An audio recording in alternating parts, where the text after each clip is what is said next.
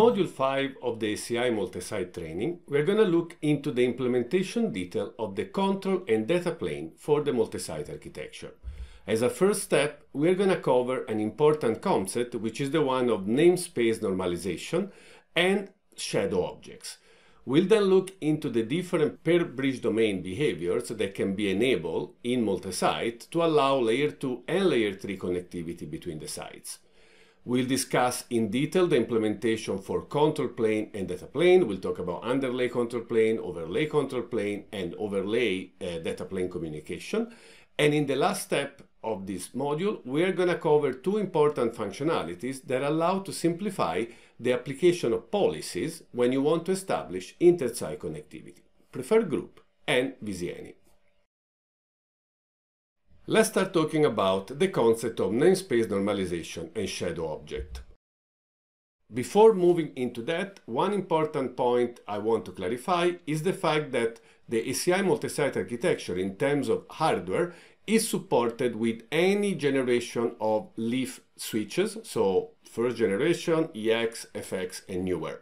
But there is an hardware dependency for what concerns the spines. The spines in an ACI fabric that needs to be part of a multi-site domain need to be second generation, so EX, line card, or newer if you deploy a modular spine, or the non-modular models that you see here on the slide, the 9332C, 9364C, or 9316D.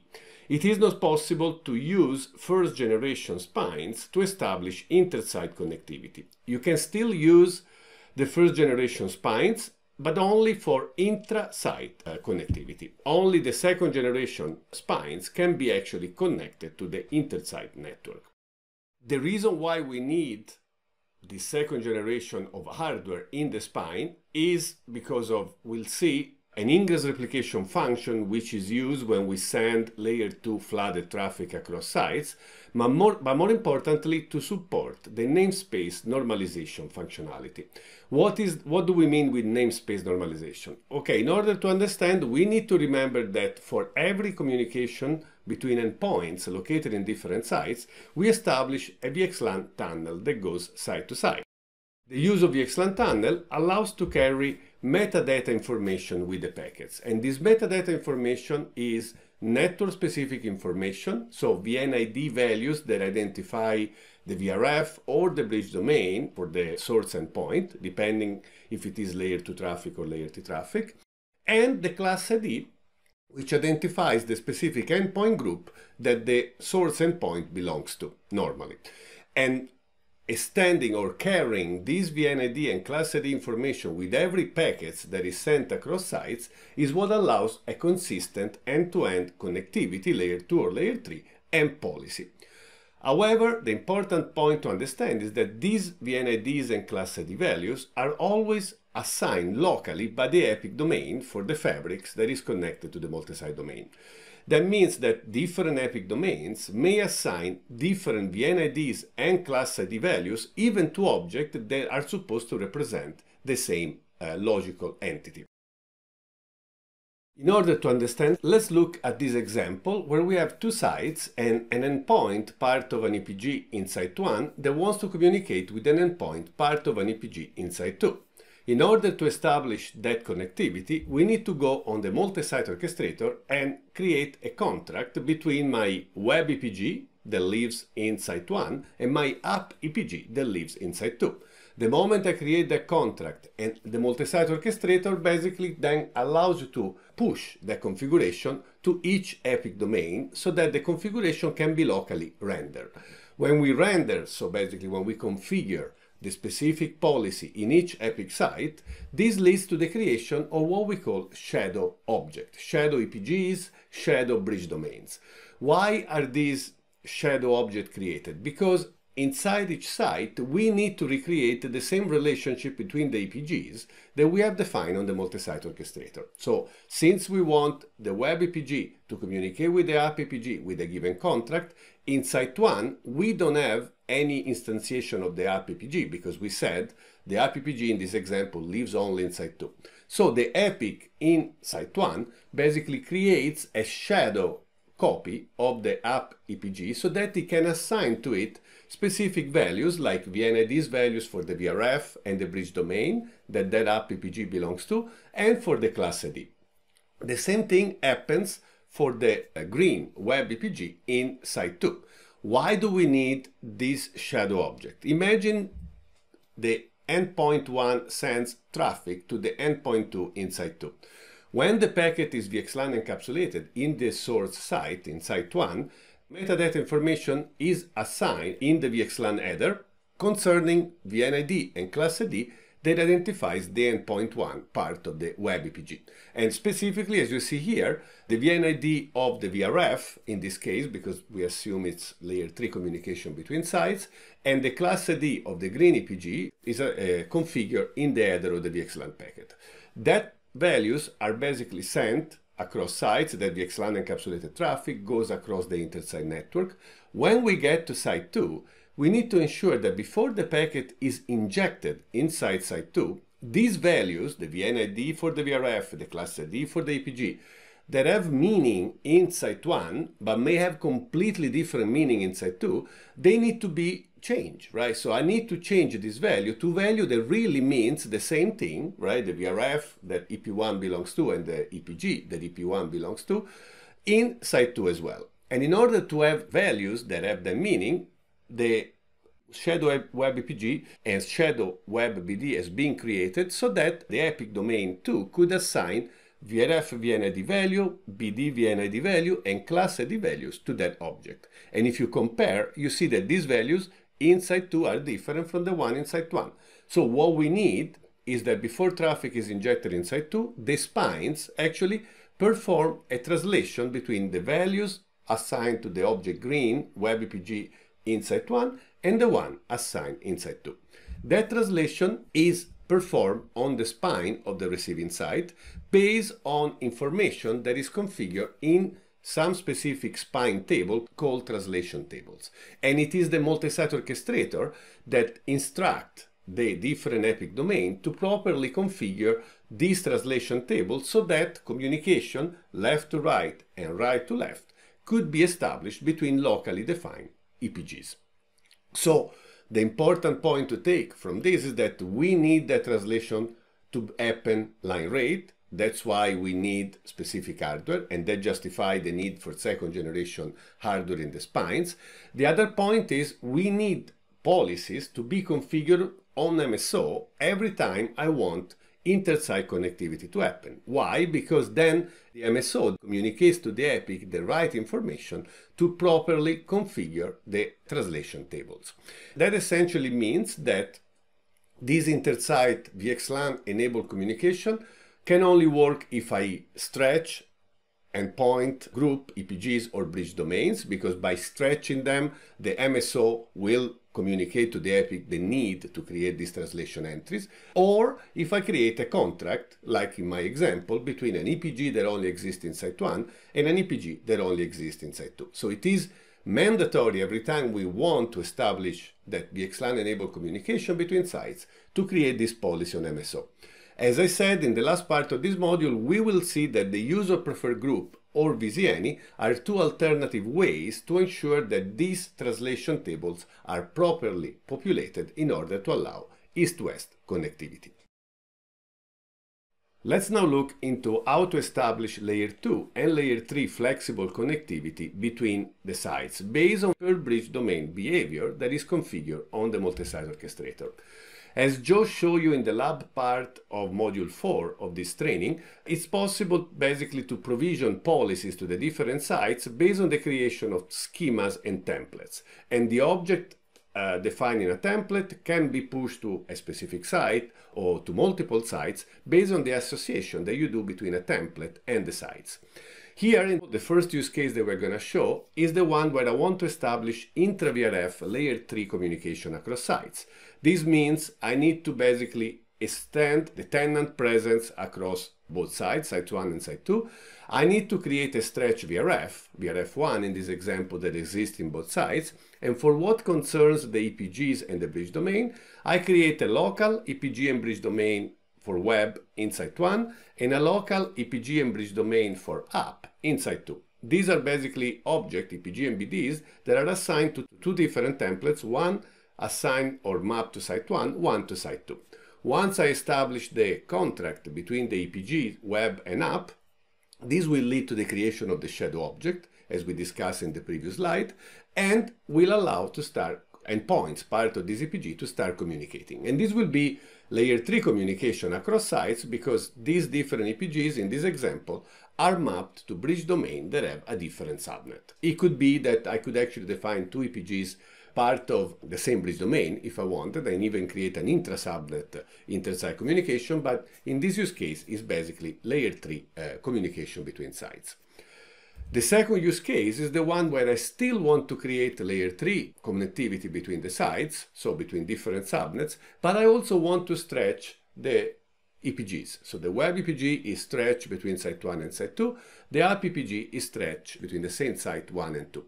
In order to achieve this configuration, I need to create my bridge domain still as non-layer 2 stretch object, because I want to have a different subnet assigned to that web BD and app BD in the different sites.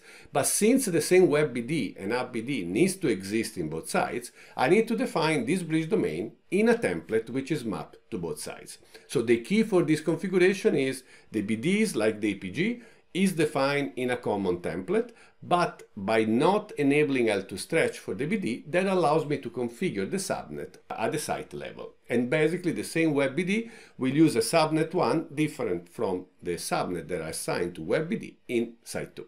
So now this basically allows to establish intra-VRF layer 3 connectivity, both for intra-EPG communication, that obviously does not require by default a contract, and for inter-EPG communication once I create my contract C1. There is also no need to create shadow object in this example, because all these objects are pushed and deployed to both sides at the same time. A third use case is the one where I want to establish layer 3 connectivity between sites, but between VRFs, not in the context of the same VRF. This is a use case that usually is also called share services. In this case, I need to basically stretch my tenant, because the tenant exists across sites, but the VRF, bridge domain, and EPG are locally defined in each site. So from a bridge domain configuration perspective, the L2 stretch needs to be off, because the VRF, the BD, and the EPG object are defined in a template which is only local to the sites. By doing this, and by establishing then a contract between the web EPG and app EPG, two purposes are served. First, we create the shadow object, as we said. Second, we also create a route leaking functionality that allows the subnet of VRF1 to be leaked into VRF2 and vice versa. In reality, the contract allows only the route leaking in one direction. To leak the routes in the other direction, we also need to configure the subnet under the provider EPG, which has always been needed also at the single epic domain level in ACI. So again, this allows to establish layer 3 connectivity across VRF, across sites, and leads to the creation of shadow objects. The last use case, based on the bridge domain configuration that I want to cover, is actually a double use case, where I want to stretch the EPGs across sites, like we show a couple of slides back, but I also want to stretch the bridge domain and its subnet. Okay, so this is really a scenario where it's a more typical way of extending a bridge domain and a subnet between sites. However, Mult-Site allows you to do this subnet extension, bridge domain extension, into different ways. One way is where I basically set the layer 2 stretch flag for the bridge domain, but not the inter-site BAM traffic allow flag, as you see for the BD web example. What that means is that I allow the same subnet to exist across sites. I allow mobility of endpoints that could be call migration due to a disaster recovery, or could be also live migration based on vSphere vMotion, for example. But I do not extend the bad part of layer 2 extension, which is the flooding of traffic. This is critical because I want to ensure that if I have a problem in the bridge domain web, a broadcast storm happening in site 1 in bridge domain web, that broadcast storm does not propagate to site 2. And it's a unique functionality that Mult-Site allows you to do, extending a bridge domain without extending the flooding. Okay, it's the safest possible way to extend a bridge domain. In some cases, I may actually need, though, to extend also the flooding. And this is the configuration of the database bridge domain here, which has both flag L2 stretch and inter-site BAM traffic allow set. And I may need to do this when I need to establish true layer 2 adjacency between endpoints that are located in different sites. For example, I have an application clustering, database clustering that requires the member of the cluster to communicate a layer 2 with a pure layer 2 protocol. In that case, I need the flooding and I need the multicast layer 2 broadcast traffic to also be sent across sites. As we already mentioned previously, when I extend the BAM forwarding across sites, we use ingress replication on the spines to replicate these BAM frames to all the sites where the bridge domain is extended. And we will look into that more in detail. But I want to clarify that it's possible to extend layer 2 across sites with Mult-Site based on the configuration of the bridge domain, and it's possible to do it in a safer way, which is the recommended one, or if really needed, and hopefully that's more an exception than the rule, by turning the flooding on as well. Let's now look into more detail of the underlay and overlay control plane deployment. So for what concerns the underlay, the goal of the Mult-Site architecture is to be able to build a hierarchical underlay design where I control very tightly the prefixes that I need to exchange from an underlay routing table perspective between the sites. I need to exchange across sites are a handful of IP addresses. Specifically, an IP address that each spine in a site that is part of a Mult-Site domain will be assigned from MSO, which we call the EVPN router ID. These are basically loopbacks, if you want, unique loopbacks that are defined on each spine of that site that are used to establish the EVPN overlay control plane with the spines of the remote sites. So in this case, I have a site with 4 spines. I will need to assign 4/32 prefixes, 1 per spine, on the Mult-Site orchestrator. For what concerns the data plane communication, then, each site has always assigned 2 addresses that basically are assigned to all the spines that are part of the fabric. One is a overlay unicast step address, which is used to send and receive layer 2 and layer 3 unicast traffic, VXLAN encapsulated.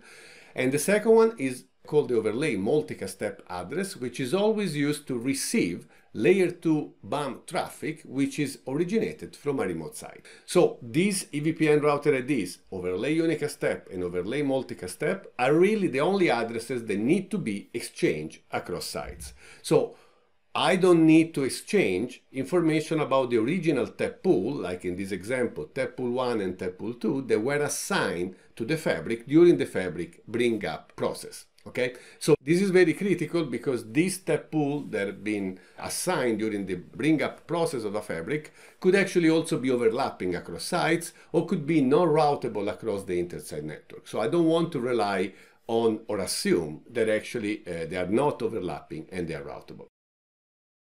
OSPF is established between the spines and the inter-site network devices, and OSPF allows to exchange information about these EVPN router IDs, overlay unicast step, and overlay multicast step addresses. In reality, even the original TEP pool are advertised to the inter-site network using the OSPF peering, and we will understand why when we talk in a future module of the Mult-Site training about the coexistence of Mult-Site and multipod. That means that the recommendation is to filter out on the first inter-site network device where the spines are connected the advertisement of these internal TEP pools, because we don't need this internal TEP pool to be exchanged across sites, so we should filter them before advertise them in the ISN backbone.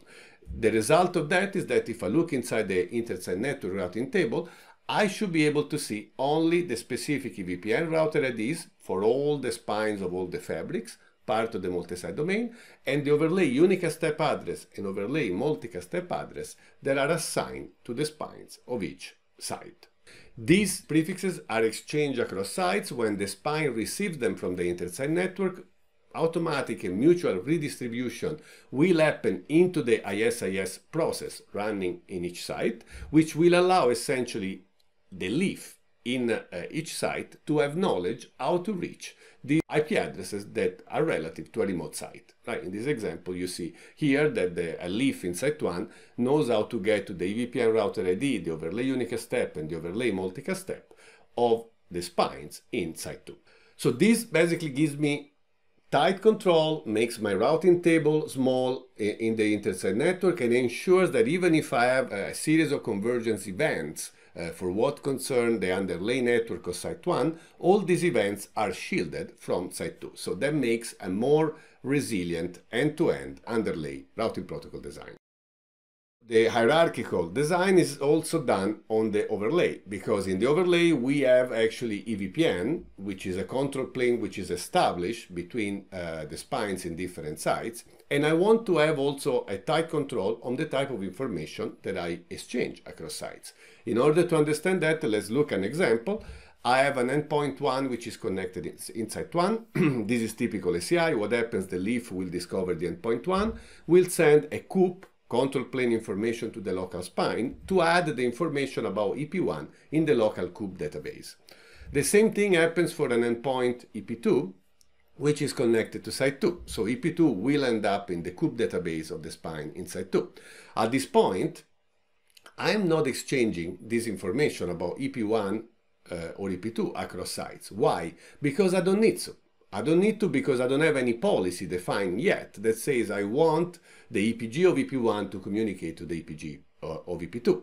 The moment I define such a policy on the multi-site orchestrator and I push that policy to the epic domain, this is the moment where the EVPN control plane will kick in and will allow to exchange reachability information now for the endpoints. And so, as a result, the spines in Site 1 will learn that EP2 is reachable, its MAC address, its IP addresses are reachable via the overlay unicast step address identified in Site 2, and vice versa will happen for the spine in Site 2 for what concerns the information of endpoint 1. But the important point to clarify is that this exchange of reachability information is only triggered by the creation of a policy that says I need to allow communication between these EPGs across sites. And this is important because I want to ensure that if I have EPGs that only communicate locally inside a site and maybe with the external layer 3 domain, but they don't need any inter-site communication, we keep the endpoints for this EPG locally to the site only, right? Because I don't want to affect the overall scalability of endpoints that I can have in a multi-site domain, right? The overall scalability of endpoints can linearly grow with the number of sites that I add, because only the common endpoints are the ones that basically will exist end-to-end. Now, based on this exchange of overlay information between sites, we can actually establish data plane communication. So how does it work? How is a packet going from one site to another in multi-site? Well, real quick, let's imagine that I have an endpoint EP1, part of a subnet 10.10.10, which wants to communicate with an endpoint EP2, part of a subnet 20.20.20. I, as always, go on my MSO in this example, I apply my contract, my policy between the two EPGs, render the policy on each epic domain. Now when the endpoint 1 sends the first packet, which is destined to 20.20.20, the leaf will do a lookup, imagining and assuming that this is the first time that that leaf needs to communicate with EP2, the leaf will not have any EP2 specific information. So we will have an entry that will say, when we don't know what to do with the packet, let's send it to the spine, because if the EP2 exists in the multi-site domain, the spine will know about it. So the packet is basically encapsulated to the proxy A address, which identifies all the local spines. One of the spines will receive the packet, will perform a lookup in the COOP database, and it will find the information of EP2, because as we say in the previous slide, that EP2 information is received through the EVPN control plane. And so what the spine will do will encapsulate the packet to the overlay unicast step B address identifying Site 2, which is where the endpoint EP2 is connected. But the spine in Site 1 does also another thing, which is changing the IP address of the source to match overlay unicast step A. This is because we want that every packet in the inter-site network is always seen as a single IP flow between the overlay unicast step A address identifying Site 1 and the overlay unicast step B address identifying Site B. And so this basically simplifies also the troubleshooting or communication between sites because I need to track a single flow. The packet will arrive to the site 2. One of the spine will receive the packet because they all have a loopback overlay unicast step B that allows them to receive the packet. They will perform a local lookup. They will see, oh, okay, this endpoint EP2 is connected behind the local leaf, so the spine will change the destination IP address in the VXLAN header to be the one of the leaf 4. The packet will get to the leaf. Once it gets to the leaf, two things are going to happen. Point number 1, I'm going to learn on the data plane, from the data plane traffic, the location information for EP1. So I will know that EP1 is associated to the overlay unicast step A address, which identifies site 1, which is also a reason why the spine in site 1 had to change the source IP address and put overlay unicast step A, okay, so that I could associate EP1 to that site. Point number 2, I can now apply a policy because I could not apply the policy in site 1 because I had no information about which EPG EP2 was belonging to, but now I know everything because the EPG of EP1 is carried with the packet. The EPG of EP2 is known because EP2 is locally connected to the leaf in site 2, so I can apply the policy, and if the policy is to forward the packet will go to EP2. On the return flow, when EP2 sends the packet back, well, now when the leaf performs the lookup, the leaf knows everything. It knows where EP1 is located, it knows the EPG EP1 belongs to, so it can apply policy, and if the policy is to allow the packet to go, the packet will be encapsulated directly to the overlay unicast step A address, identifying site 1. The packet will cross the ISN. When crossing the local spine in site 2, the spine will again change the source address of the VXLAN header to be overlay unicast step B. The packet will get to the spine in site 1, the spine will do the lookup, will know that the packet needs to be sent to the local leaf. When the packet gets to the local leaf, the leaf will learn location information for EP2, will not have to apply policy because the policy has already been applied in site 2 in this example, and there is a bit in the VXLAN header that informs the receiving leaf in site 1 that there is no need to apply the policy, and so the packet will go and be delivered to EP1. From this moment on, since we populated the leaf forwarding table with specific endpoint information based on data plane communication, all the communication between the two sites will be established by creating tunnels between the leaf and the remote spine overlay unicast step addresses. Okay, and so in the two directions, the tunnels will be built like that. Okay, and the policy for normal EPG to EPG communication will always be applied in ingress. Okay, assuming that is intra-VRF. If it's inter-VRF or if I do PBR, service graph, things may change, and we will cover that when we talk about service node insertion with Mult-Site. Last part I want to cover about data plane is what happens if I need to send layer 2 flooded traffic across site. So the example I made before where I extend a bridge domain and I also turn on the BAM forwarding flag. In that case, when EP1 generates a BAM frame, the packet is first locally distributed inside the site using multicast. So it's basically encapsulated in a VXLAN packet with the destination, the multicast address, which identifies the specific bridge domain EP1 belongs to. One of the spine will then be elected as designated forwarded for that bridge domain, which means we'll be responsible to create copies for every BAM packet locally originated in site 1 and send it to all the remote site where that bridge domain has been extended. In this example, only site 2. So spine 3 is a designated forwarder, create a copy of each BAM packet and send it to the overlay multicast step address which identifies site 2. Packet gets to one of the spine in site 2. The spine will basically perform the local translation because the multicast group associated to the bridge domain different in site 1 and in site 2, obviously, and then will basically forward the traffic inside site 2 map to that specific multicast group. So the VXLAN encapsulated with the destination being the specific multicast group for that bridge domain inside 2. And the packet will reach all the leaf where the bridge domain is deployed and then will deliver to the endpoint 2. For the return, the exact same mechanism will happen. Let's now look into a couple of functionalities that simplify the policy application and the establishment of inter-site connectivity with Mult-Site. One is preferred group, the second one is vzAny. Preferred group is a functionality that has been exposed and supported with Mult-Site and on the Mult-Site orchestrator from the release 2.0.2. It's basically a configuration that allows to specify a subset of EPGs, part of a VRF, and ensure that these EPGs can communicate with each other freely without requiring any contract. So it's basically the equivalent of a configuration that we have been supporting on Epic for a long time, which is called VRF unenforced, where I want to allow the use of ACI just for connectivity and not to apply security policies. Now, as shown in this slide, the free communication is only between the EPGs that are part of the preferred group for the VRF. Every time these EPGs want to communicate instead with an EPG that is outside the preferred group, then a regular contract, as always, needs to be applied and configured.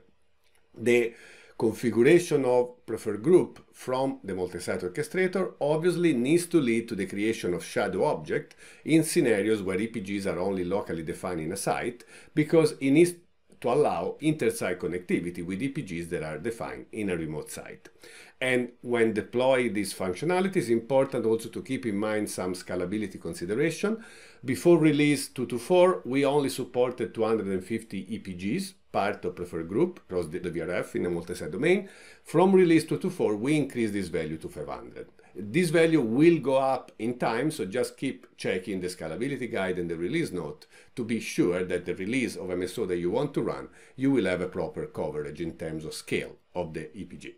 And a typical use case where this is useful is for legacy to network to ACI migration scenarios, where I didn't use any policies between my VLANs in the legacy network, and initially I want to maintain the same behavior also on the ACI side, even Mult-Site. As I mentioned, when I go on the Mult-Site orchestrator and I push my preferred group configuration specifying which EPG need to be part of the preferred group, and as you see here, the external EPG associated to the L3 out can also be part of the preferred group, this will end up creating and populating the translation table in the spines of the different sites, part of the Mult-Site domain, so that east-west inter-site connectivity between endpoints can be established, and also connectivity with the external world, right, through the external EPG. One important note, when adding the external EPG to the preferred group, it's important to clarify that the subnet 000/0, or that prefix, cannot be used for classifying incoming traffic as part of that external EPG, but we need basically to split that default prefix catch-all into two specific subnets, 000/1 and 128.000/1. Otherwise, the preferred group functionality for the external EPG would not be effective. And also another important point from a configuration perspective, when an external EPG must be part of the preferred group, it needs to be configured as a stretch object, right? The same external EPG needs to be pushed to the different sites. The second functionality that allows to simplify policy enforcement is called vzAny. So first of all, what is vzAny? vzAny is a logical object that represent all the EPGs in a VRF, all of them, okay? With preferred group, I specify which specific EPGs were part of the preferred group. vzAny identifies all the EPGs in a VRF. Now, what are some use cases that vzAny allows to configure and to deploy? The first use case is if I want to establish a many-to-one communication, which we usually call shared services. So I want all the EPGs part of my VRF to be able to communicate with a specific shared EPG that could be part of the same VRF or of a different VRF. Instead of applying individual contract between EPG1 and the shared EPG, EPG2 and the shared EPG, and so far and so on, I can create a single contract and saying vzAny consumes this contract C1, which is provided by the shared EPG. And as a result of this policy definition, all the EPGs part of VRF1 will be able to consume that service offered by the shared EPG. So it's a much easier way to establish this many-to-one connectivity instead of creating all these different one-to-one contracts.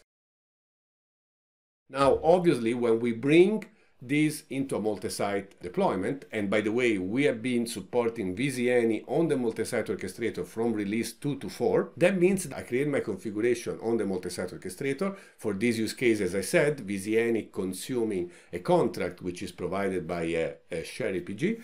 And by doing that, what will happen is the translation table will be properly populated on the spine so that I will have the capability of local access to a shared service from an EPG inside 2. And this obviously does not require the translation tables, but it requires the creation of the contract. But the translation table will be needed when I have an endpoint in an EPG1 inside 1 that needs to access a shared EPG inside 2. And obviously the same many-to-one could also be applied if the shared resource is actually an external resource. In that case, we will use the external EPG as a way to get to the external resource. The second use case for vzAny is the one where I want to establish free communication in a VRF. So here it really becomes similar to preferred group. Instead of configuring my EPG as part of the preferred group, I could create a contract C1 with a filter that says permit any traffic, and then having vzAny consuming and providing that contract.